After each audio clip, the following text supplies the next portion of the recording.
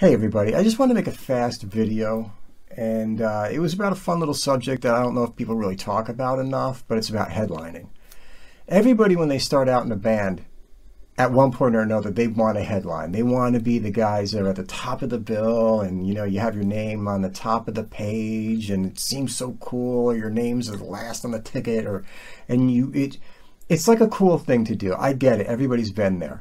But when you're out there, you also have to think about what works best for your band and what's the most advantageous thing for your band and what gives you guys the most exposure and what gives you guys the most eyes really on you during any course of the night.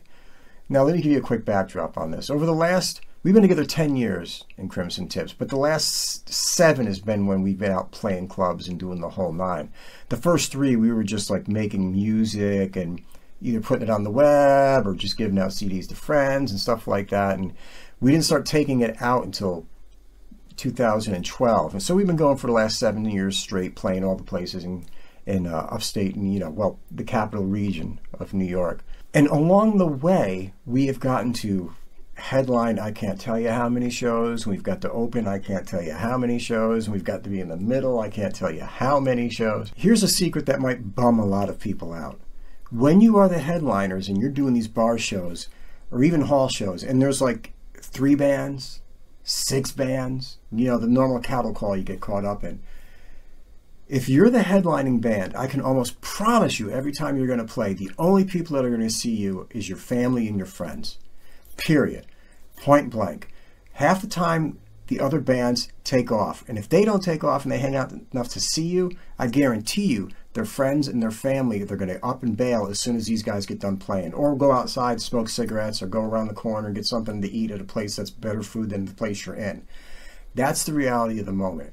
So is being the headliner the most advantageous thing when most of the people aren't going to be there to see you? And we've done that a lot, where you're playing to your core group.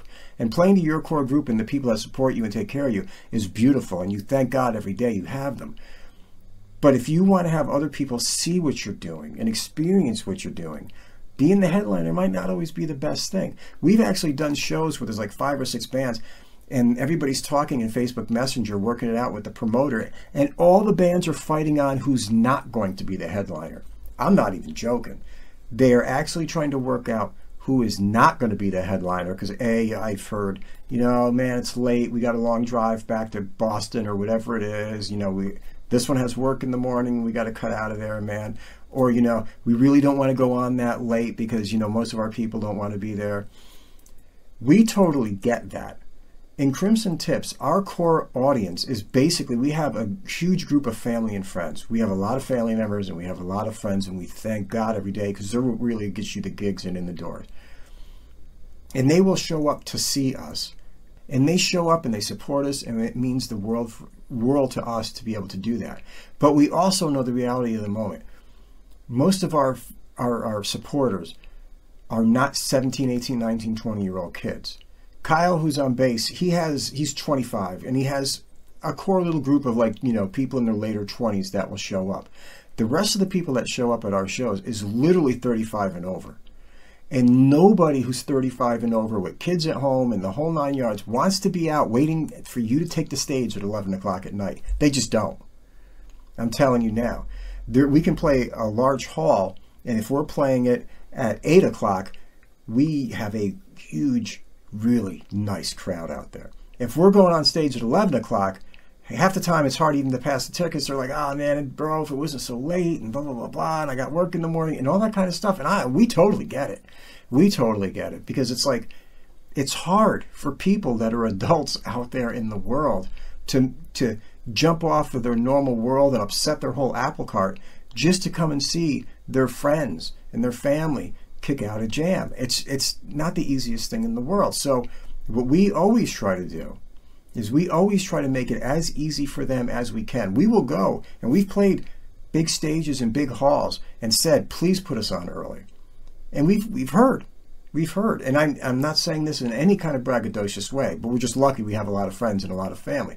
And a lot of times we've moved the largest amount of tickets, and they're like, well, don't you want it? And we're like, no, please keep us earlier in the gig, because if we're early in the gig, first band, second band, something like that, We will pack this place in. Now, from a promoter's point of view, it might suck because they're like, man, all these people, you know, it'd be cool if they could hang out all night. But they know the reality of the moment. They're not going to hang out all night anyway.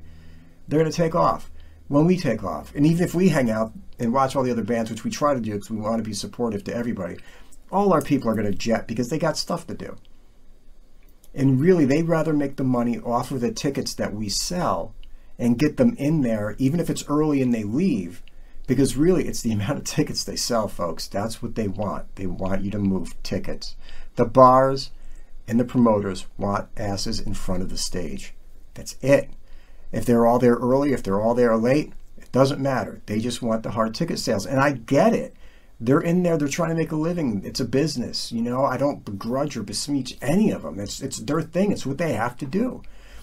So if we tell them, listen, we can guarantee you this amount of people at 8 o'clock, but this amount of people at 11 o'clock, they will say, you guys can do whatever the hell you want, and you can go on at any time you want if you can bring the most people at that time zone. Anyway, I guess this rant is just to remind people that it looks cool to be the headliner, it looks cool to do the thing, and it looks cool to all that kind of stuff.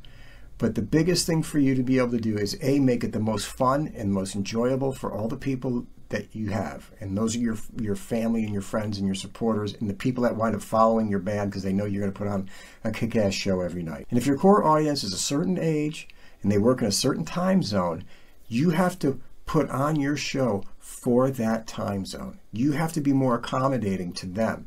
It ain't that they're lucky to come and see you. You're lucky that they're showing up.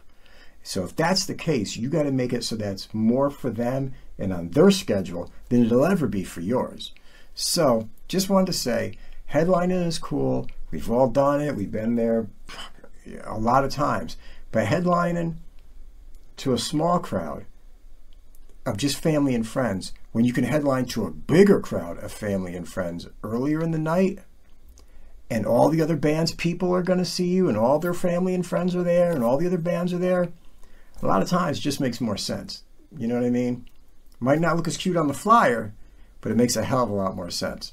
Anyway, people, I'm just throwing that out there. Just a random thought. I probably didn't put this together well or think it out that much, but always remember, it's what works best for the band and for the crowd and for the promoters, really. I mean, for whoever's putting the gig on. So to everybody, something to think about. Peace out. God bless. Good night. Talk to you again soon. Bye.